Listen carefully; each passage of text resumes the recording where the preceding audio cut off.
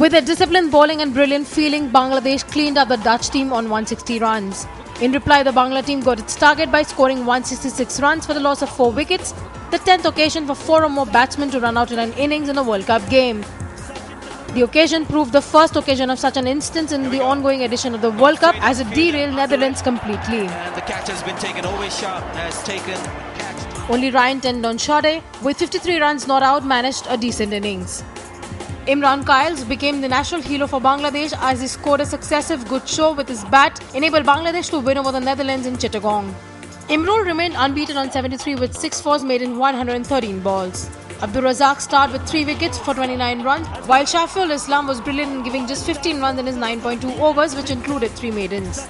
With 6 points from 3 wins, Bangladesh now required to win against South Africa, which would not be an easy task, or Bangladesh can get into the last 8 if the West Indies beat England.